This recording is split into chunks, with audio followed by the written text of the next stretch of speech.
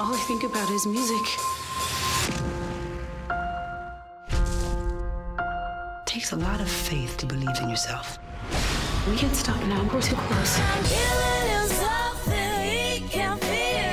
What a pleasure to be here with one of Hollywood's big power brokers. And one of the things I like about your career is like you've had all these people in your movies that you've kind of not discovered, but that have kind of featured in their first movies, like Anne Hathaway, Jesse Williams, America Ferrera, Blake Lively, and now we have Jordin Sparks. So it's not a new face to Hollywood or the world, but it's definitely a new face to the screen. How was it working with her and bringing her into this project?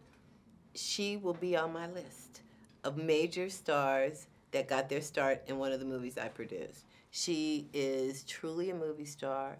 She just has that thing, that undefinable thing that separates the stars from people in the business. Right. Not just the voice, not just the beauty, but her soul comes through. Right. I made it very simple in this house. Respect, getting an education, and having a relationship with the Lord.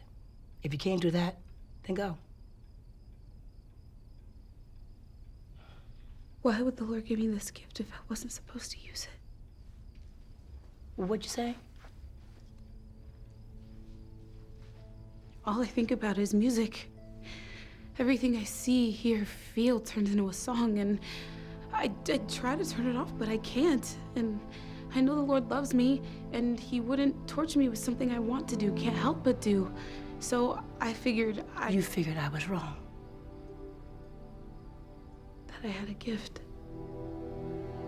Sparkle, you can have a gift.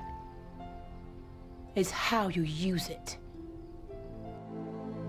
One thing I like about Sparkle is there's been a lot of remakes, and you see like the Total Recalls and Predators and everything else, but there hasn't been a lot of remakes with major movies that are important in the African American community. Yeah. And Sparkle seems to be like one of the first ones to do that. Do you see any other projects down the line that you might want to take on and to do? Many, and it will depend on what happens at the box office opening weekend. You know, it depends on how we do at the box office, whether I get the opportunity to do it. Right. Yeah, no, I mean, look, I know you could think of 10 movies off the top of your head that would be fantastic. I got 4 pitches for you right now, but we'll talk about that later. So really, I mean, look, people should come to see the movie because they want to, but, you know, every time we have a movie come out, if we get support, if we do well at the box office, it helps make the next movie. Now, there's been a lot of story changes to this story. I mean, one being the change of the city. How important was it to change it up a little bit and remix the story a little bit? Well, this is my second remake. I did The Preacher's Wife, and I'm actually developing Dirty Dancing, so I've been in this space a lot.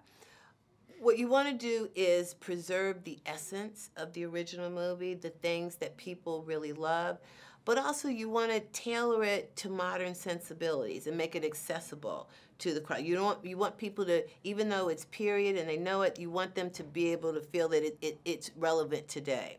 So things that were fresh in 1976 with the original movie, maybe not so fresh now. So we tried to pick and choose, and we made the women stronger, kind of more focused, because that's what women are today.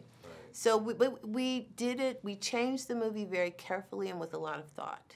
Now, I know this has been a labor of love, and it's been 12 years, and along the way, I mean, people that's been attached to, from Aaliyah to Lynn Harris, and now the late, great Whitney Houston, you know, died in the making of this great picture. How much more important does that make it to you that this picture is done well, that all these people has been attached to it? Hugely. I mean, listen, and this movie started with Whitney calling me one day while we were partners and saying, what do you think about remaking Sparkle? And, you know, so this has been a journey for both of us. But, you know, this ends up being the final piece of her legacy. And this will be the way that people remember her. Beautiful and passionate, and I think she gives the best performance of her career. And that makes me really happy. Right. Well, thank you for your time. Thank you for having us out to interview you and Whitney in November on set. And we wish you the best of luck. Thank you. a long, we had to work with her. And I remember her showing me, when you want to get louder, turn yourself up, push that foot down there. And 5 years old. Yeah, she was showing me how to work the word. But when you want to hear this is how we do it. If you want to hear yourself loud, just turn that thing right there. You were. And I was like, that's what.